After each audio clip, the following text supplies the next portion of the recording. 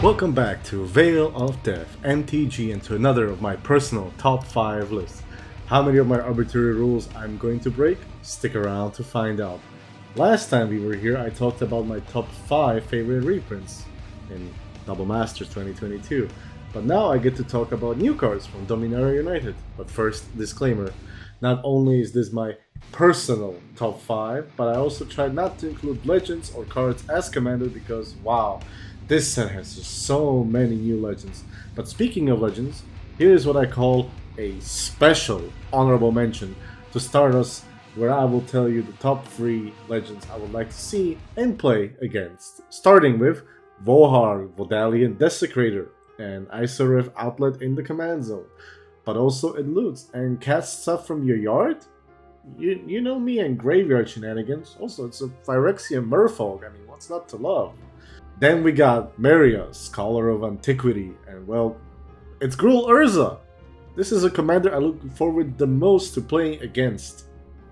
Seriously, this card is just fun. Well, fun for my opponent when he plays against me and stackers me out, but you get what I mean. And finally, because a friend of mine, Danielle, asked so kindly, so this one is for him, and it's Joda the Unifier. Legendary Cascade basically, so why not have some fun and shenanigans? Also, 5 color is very popular in my local community, so yeah, why not? Now to my actual honorable mention, a card that does not see much play in EDH or CDH, but I still am happy about this reprint, and it just has to be Liliana of the Veil. I mean, what else can I say? I play Modern and I see this card a ton. And it even got a new awesome art by Martina Fachkova, so what's not to love there? Just look at it. Just look! Yes, now to the actual list finally, okay?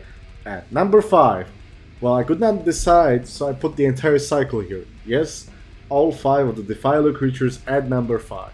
It's like I planned this. Now, I don't think they will see very much CDH play except some specific decks, but otherwise for casual, these can be a ton of fun. Obviously, the blue one is my favorite because, you know, Phyrexian Sphinx. And I did want to test it in my Rafine, but might actually just try it in either of my casual Esper decks. Not sure which one just yet, but, you know, we'll see. Looking forward to playing with these and seeing what fun stuff we can get into with them. At number 4, however, I put a card that I know which decks I want to put in, and yes, it is Relic of Legends. My casual Angelo and Zephyrus decks are absolutely giddy and excited for this card, and I mean, it's an awesome callback. Yes, a little nostalgic reminder for me, because when I started playing Commander, basically you could not see a deck in my local community that did not have Coalition Relic in it. And then it somehow disappeared one day. So yes, I'm very excited for this new relic, and also I'm sure some decks over at the CDH side of the table will want to test and play this. And again, I mean, it's a mana rock, and it's awesome. It's just really good. But we'll see where this rock will land over at that side. So only time will tell. At number 3, I put a card that I just fell in love with when I got spoiled, and it is the Ether Channeler. And yes, this one I will try in a CDH deck, specifically in my Tentacle Sushi, a Tevesh Thrasios midrange deck, where Displacer Kitten is already looking forward to it. And yes, with Flash this card would have been even more bonkers, but I still love it, and I'm sure it will also see play in casual. Who does not love a creature that gives you another creature that you can sacrifice for value?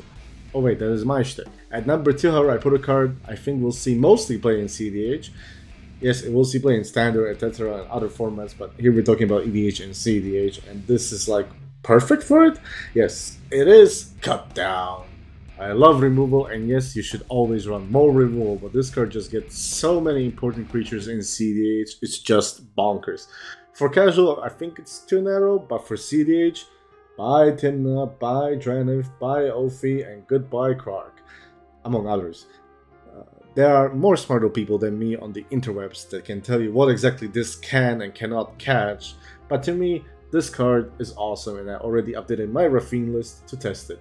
And yes, if there is a deck I mentioned in this video, I shall put it in the link in the description box below, if I do have a deck list online for it. And finally, at number 1, who here placed the bet I will put a card that interacts with the graveyard? I hope you won't, cause at number 1 for me, it's Sarah Paragon. You all know me and reanimating stuff. However, this Sister to Sun Titan is awesome in both worlds, casual and CDH. I just hope to snag like 2-3 copies just to play my various Eightyeightdes decks. I know in CDH this is going to my Rafine list. I just wish it was a Phyrexian Angel, but oh well, you can't win them all. And yeah, this concludes my top 5. Honestly, this set is awesome and I'm looking forward to my pre-release and to playing with or against these cards and showing them all to you in awesome action. Have an awesome weekend and enjoy your pre-release, and leave in the comments below what cards I did not mention that you look forward to, and remember, I will see you all behind the veil.